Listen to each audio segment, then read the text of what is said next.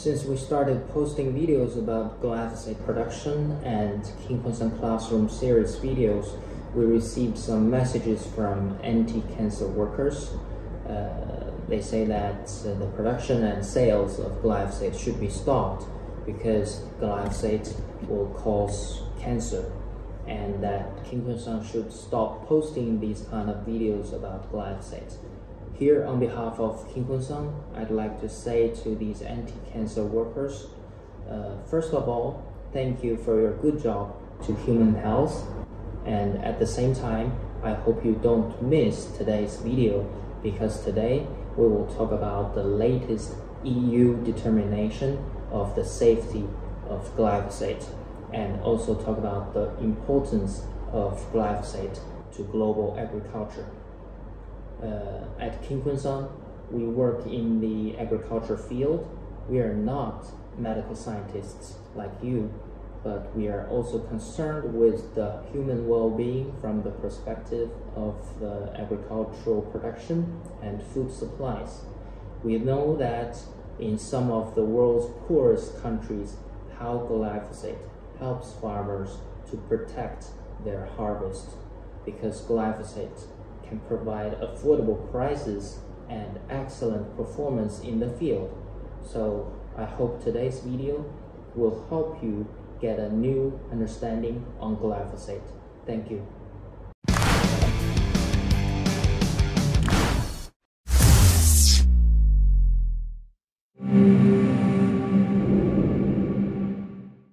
Hello everyone, I'm Harry.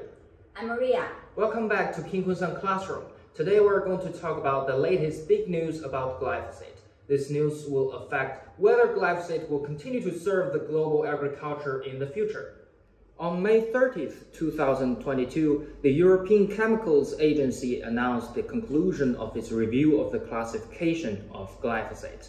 Based on a wide-ranging review of scientific evidence, the ECHA Risk Assessment Committee concludes that classifying glyphosate as a carcinogen is not justified. Further, the committee found that the available scientific evidence did not meet the criteria to classify glyphosate for specific target organ toxicity or as a mutagenic or reprotoxic substance. So Ria, how do you think about this news to the future of glyphosate? Yes, Harry, it's really a very important news. The renewal of glyphosate in Europe has attracted the attention of the farmers and the pesticide industry all over the world. Yeah. As the wing of the global pesticide industry, every action taken by Europe on any pesticide product will lead to the imitation of this product in other countries around the world. And for glyphosate, it's the world's most commonly used herbicide. The current approval of glyphosate in Europe will be expired on December 15, 2022. But since March 2015, the WHO's International Agency for Research on Cancer identified glyphosate as probably carcinogenic to humans. This was based on limited evidence of cancer in humans and sufficient evidence of cancer in experimental animals. IRC also concluded that there are strong evidence to genotoxicity both for pure glyphosate and for glyphosate formulations. This had led to the fact that glyphosate cannot be renewed in Europe after expired on December 15, 2022.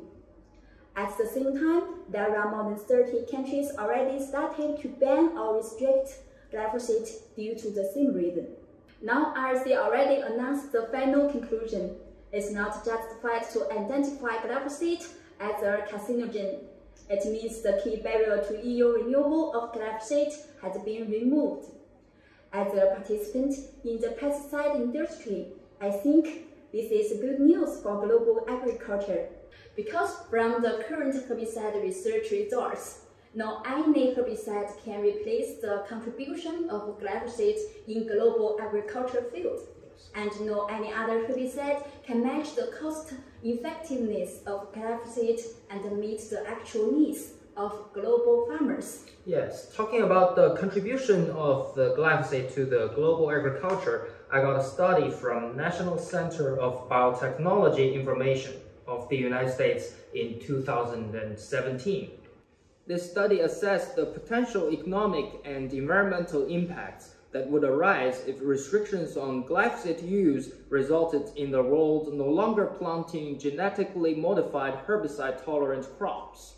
First-round impacts are the loss of farm-level and aggregate impacts associated with the widespread use of GMHT crops tolerant to glyphosate. There would be an annual loss of global farm income gains of $6.76 billion and lower level of global soybean, corn, and canola production equal to 18.6 million tons, 3.1 million tons, and 1.44 million tons respectively.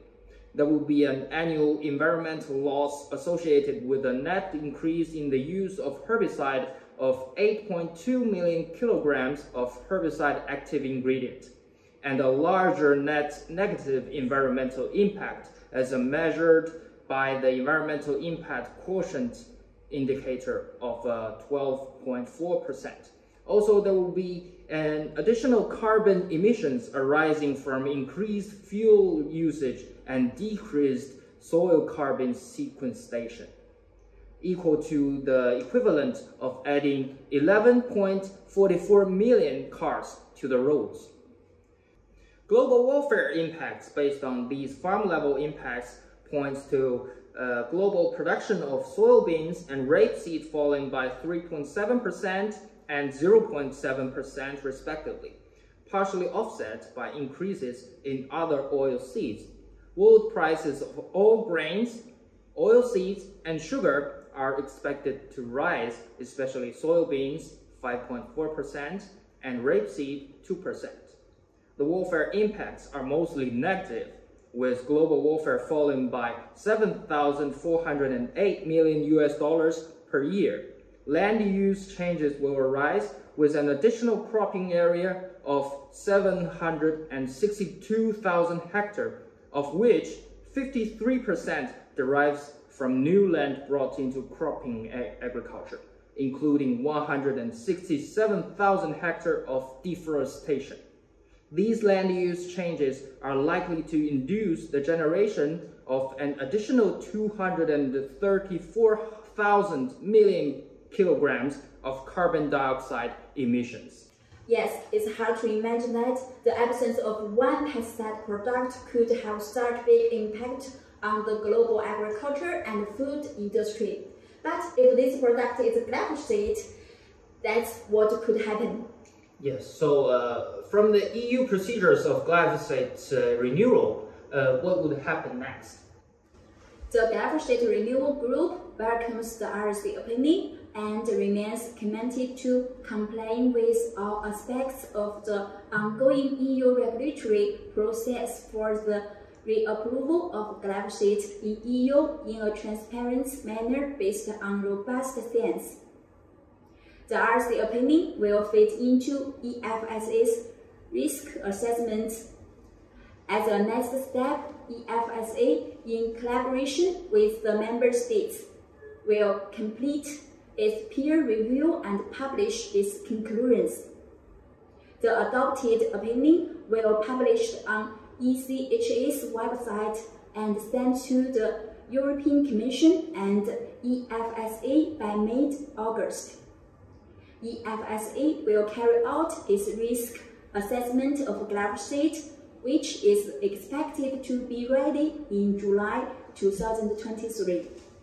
The EC will then announce EFSA's conclusion and the report by the 4 member states, then put forward a renewal report and a draft regulation to member states on whether or not the approval of glyphosate can be renewed. Quenson will keep close attention to the follow-up development of glyphosate renewal. Alright then. Okay, this is all for today. Hope this video can help you have a new understanding of glyphosate. If you like it, please subscribe to our channel. And if you have any more questions regarding to glyphosate, please leave us a message down here below in the comment zone, and Quenson will try to provide you with more information regarding to the pesticide industry. Thanks for watching.